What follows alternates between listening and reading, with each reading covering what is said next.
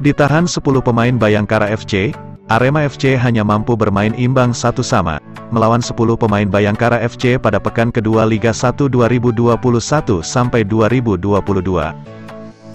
Laga Arema vs Bhayangkara FC itu digelar di Stadion Pakansari, Bogor, Minggu, tanggal 12 September tahun 2021, sore WIB. Arema FC mendapat keuntungan ketika Bhayangkara FC harus bermain dengan 10 orang pada pertengahan babak kedua.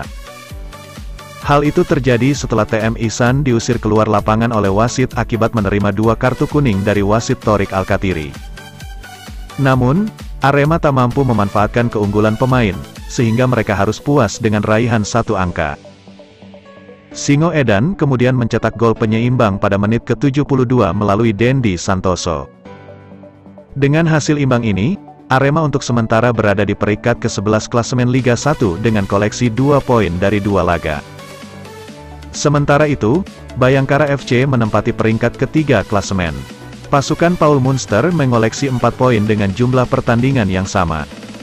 Arema FC dan Bhayangkara FC berusaha mengambil kendali permainan sejak awal babak pertama. Mereka silih berganti menekan pertahanan lawan.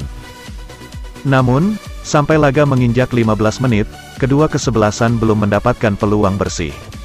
Tak ada satupun shot on target yang dilepaskan Arema maupun Bhayangkara. Justru, bola lebih banyak bergulir di lapangan tengah, menciptakan duel-duel yang berujung pelanggaran.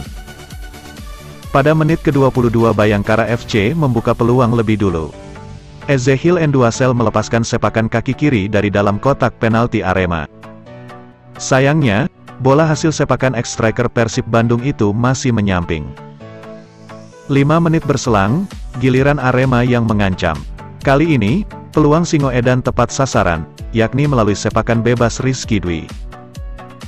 Akan tetapi, sebelum masuk ke gawang, bola kiriman Rizky Dwi lebih dulu ditepis kiper Bhayangkara FC Awan Seto yang menghasilkan tendangan penjuru bagi Arema. Pada penghujung babak pertama, Arema memiliki peluang terbuka untuk mencetak gol ketika Carlos Fortes memiliki ruang tembak yang cukup bebas di kotak penalti Bhayangkara.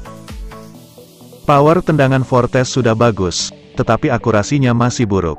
Bola kirimannya masih menyamping dari gawang lawan.